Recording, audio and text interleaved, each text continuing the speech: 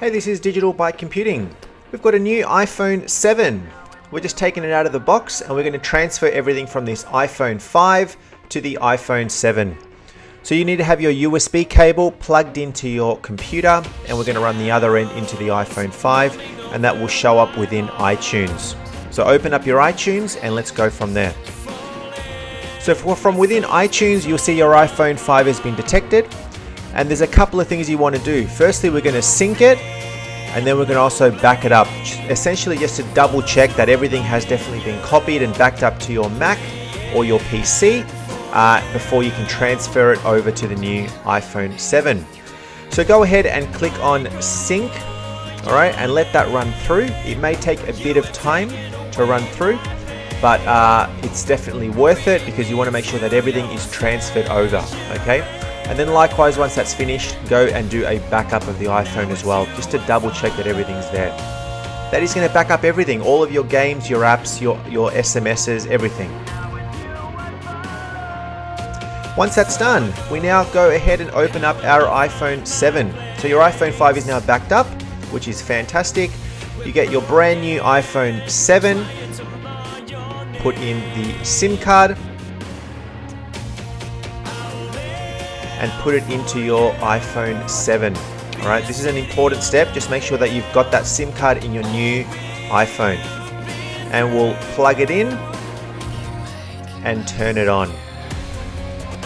So we'll go through the basic installation. Just follow the steps, accept the language that you want to use, and follow the prompts to go ahead and connect to a Wi-Fi if you have Wi-Fi, set your location services, those sort of things. Set up your Touch ID if you want to. You can do that now, or you can just do it later on, and then put in a code finally and set up some other information. Now in here, we're going to tick on restore from an iTunes backup.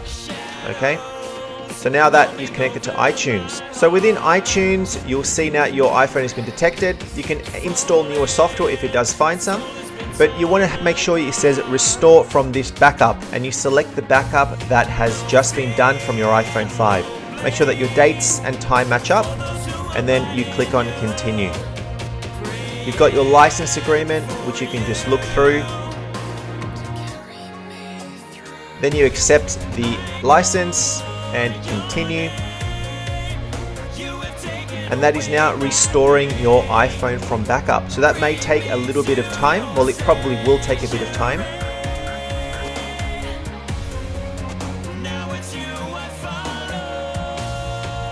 You'll see that your iPhone has now been restored. It's going to restart maybe a couple of times, and then it'll appear within iTunes once that is done.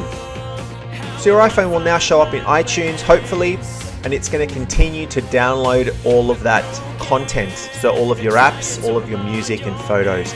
So this can take several, it could even take up to an hour, even several hours perhaps, depending on how much content you have on your old iPhone, moving it over to the new iPhone 7. So just leave it until you see no more activity on your iPhone. And that is the basic steps on how to transfer everything from your iPhone, old iPhone, to your new iPhone 7.